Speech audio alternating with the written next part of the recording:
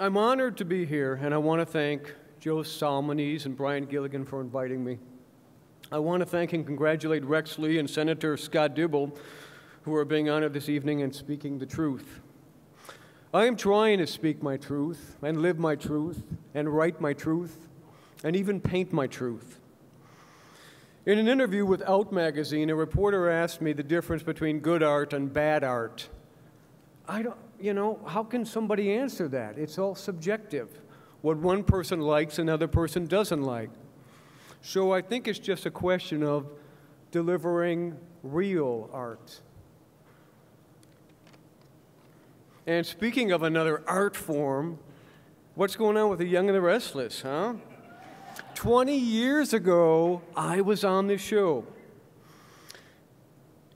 It's been on for 38 years, and it takes place in the Midwest. It's significant to note that this show has 5 million American viewers daily that are in the middle of the Bible Belt. So 20 years ago, my character, Philip Chancellor III, died. And who would have guessed that in May Sweeps, my character did not actually die in the hospital, no. Reaching out to my little boy and my wife and my girlfriend and Mrs. Chancellor and my mother, Jill Abbott. No.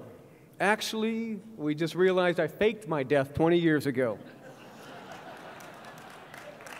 In February, the producers and I decided that I would come back and my character would be gay.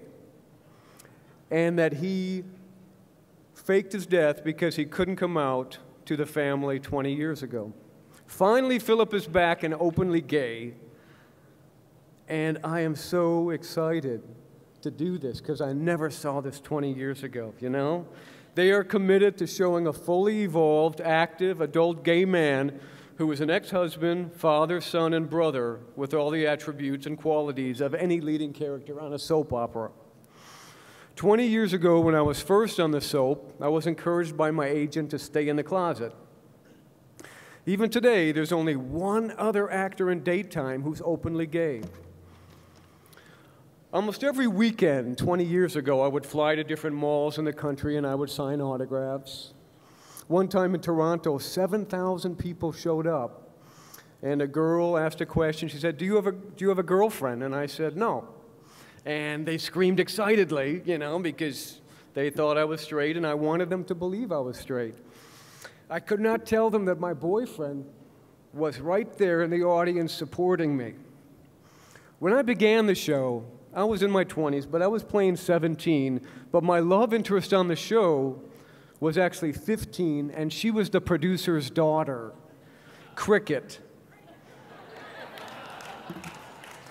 And she and I were both originally from Wisconsin. She was very sweet, a very sheltered Hollywood heiress, and I was a closeted gay guy, you know, walking on a tightrope, not knowing if I should tell her that I was gay or not, afraid that my secret could ruin my Hollywood dreams.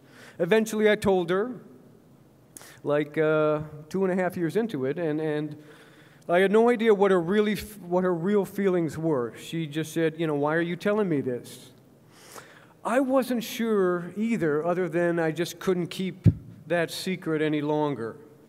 This was also during the time that AIDS was just exploding in our community and in the press. My fear said the producers would not want a gay man to kiss their daughter. Not long after I left the show, Soap Opera Digest reported that my leaving the show was a mutual decision, that I had ended my 3-year contract to audition for movie roles, which in part is true. So much has happened. I can't believe it's been 20 years. You know, I don't have the time to go into the challenges of what we all have dealt with when my schizophrenic brother killed our mom, and the questions that are always there when your other brother kills himself. Suicide. I don't have time to go into that. I don't have time to tell you how anxious I used to be and borderline paranoid that I became after losing my family and losing my fame and my fortune. I ended up having to wait tables again and bartend, ironically at the same events that I had attended as a soap star. But, you know, I was out to the catering bosses. Strangely, I never lived more than a mile away from CBS in all these 20 years. And I would drive past it, with mixed emotions, you know? Pride, regret, loss, jealousy, envy, excitement. So today, almost 20 years to the day I left the soap opera, I'm back on it.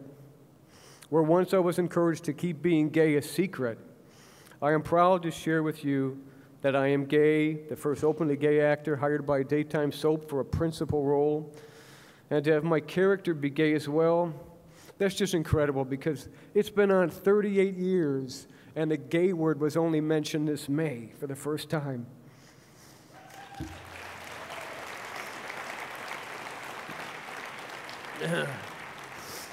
I accept the Visibility Award in part with Maria Arena Bell, the new head writer at The Young and the Restless, and producer Josh O'Connell for not only bringing me back from the dead, but for having the courage to write Philip as gay.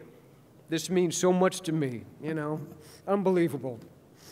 By the way, remember the 17-year-old producer's daughter who played cricket, who I was so afraid to be honest with?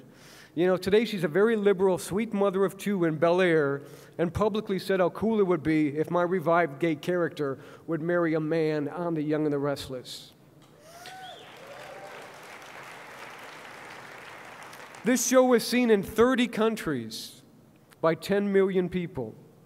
10 million people are getting to know a gay man, Philip Chancellor III, who pops into their TV room every day. It is my sincere hope that perhaps Philip will show them that gay people are nothing to be afraid of. Perhaps by seeing a character they loved 20 years ago reappear and come out and live a full life, they will be moved to feel a little differently about the gay person in their very own family, or at least maybe they'll start to talk about it. It was and is very important to me that everybody knows that I am gay, so when they're watching Philip, they're really thinking, hey, that's really gay.